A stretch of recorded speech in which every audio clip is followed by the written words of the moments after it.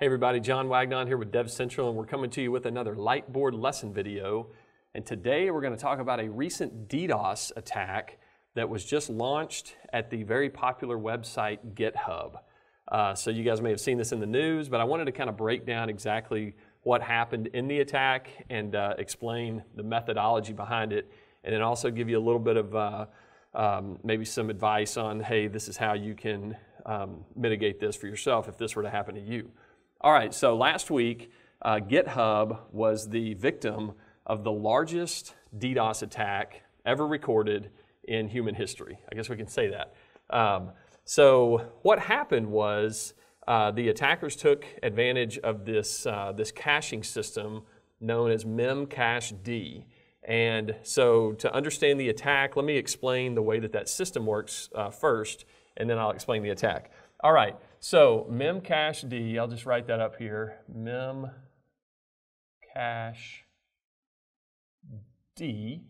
Memcached is a caching system. It's a distributed open source caching system that a lot of websites that use extensive database calls will implement because it allows information to be cached there and be presented to a user in a much quicker way than if you were to actually, call the database and then get, data back from the database and then present that to the user. So basically what this is you have a distributed network of servers.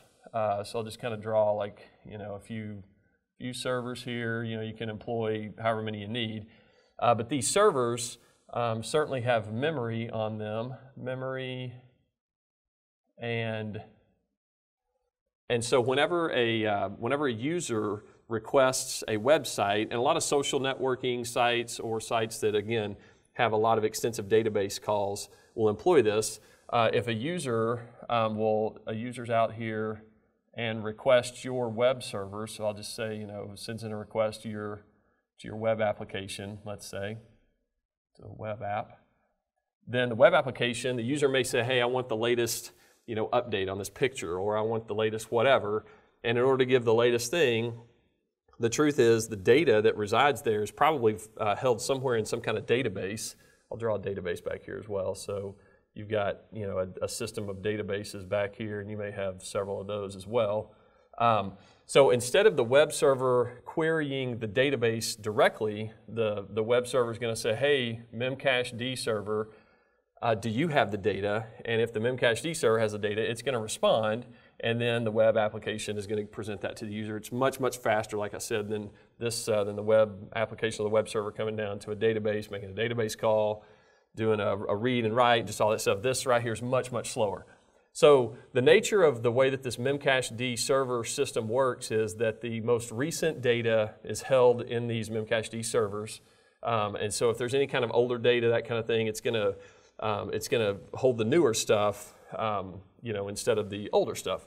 But nonetheless, it's going to fill up with tons of web server data, and it's arbitrary data. It could be session data. All kinds of different stuff can be stored here. All right, so that's kind of the nature or the background behind memcached. Again, user accesses your web application. We're basically going to go to the memory, like the caching system, before we go back to the database. That's the inherent process for how this thing works. A couple of things though that are interesting about memcached servers, when these were set up, they were set up with, I'm gonna write a couple of attributes here.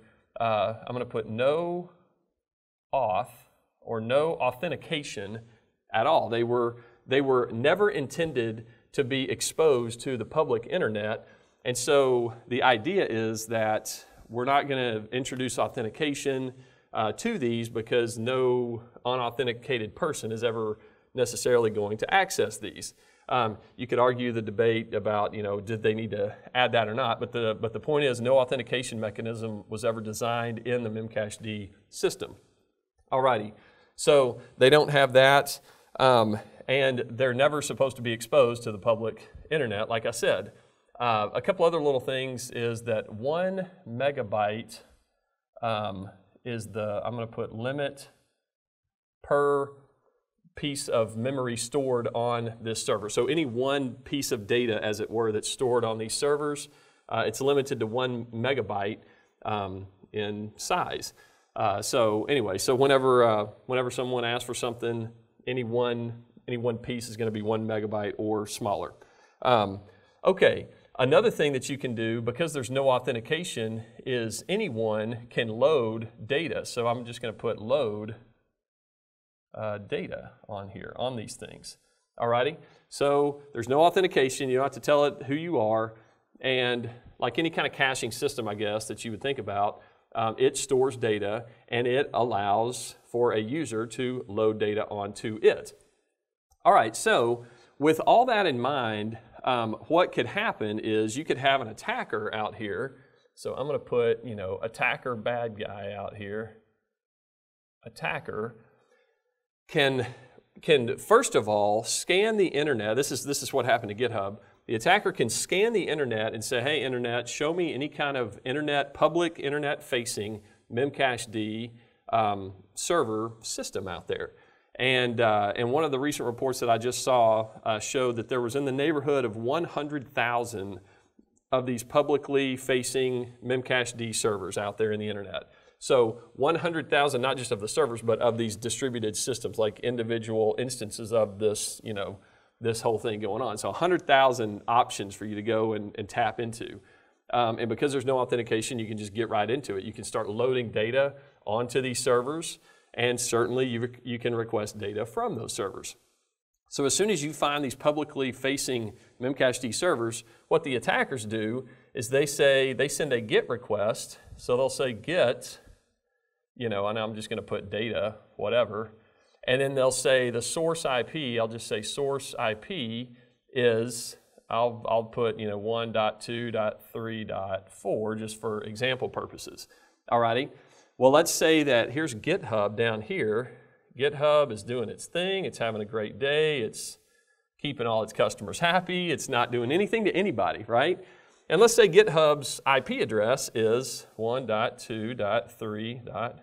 All right, what the attackers do is they say, hey, publicly facing Memcached server system, I want to get data, maybe data that I just loaded on there that I know is big, which again, by the way, because there's no authentication, because these things are able to be manipulated, because inherently they're supposed to be in a protected area, this 1 megabyte limit can also be configured so you can say, hey, you know what, allow 2 megabyte limits now, or allow 3, or whatever you want to put. So maybe an attacker gets in there, changes the limit size on any one piece of data, and then loads a ton of data in there, and then sends a GET request for that data. All right, so you can start to see how all this is going to build up. Well, whenever it sends that GET request, the Memcached server sends a stream of UDP packets. I'll just put UDP packets, and they're going to be 1,400 bytes in size, and it's just going to stream those packets to the recipient of the GET request. Well, if you spoof the source IP address, the attacker does, and you make the source IP address the IP address of your victim, then this Memcached system is going to send all of those packets to the victim. And so the victim, again, it's sitting there, GitHub's having a great day, doing its thing, doing great work, and then all of a sudden it gets flooded with all these UDP packets from a Memcached server, and they're like, what's going on? We didn't even ask for these. And the attacker's like, I know you didn't ask for them. I asked for them on your behalf. But you're getting flooded. So what happened to the GitHub, or in the GitHub instance, is the flood of data that came into GitHub was 1.35 terabits per second traffic that just flooded this thing.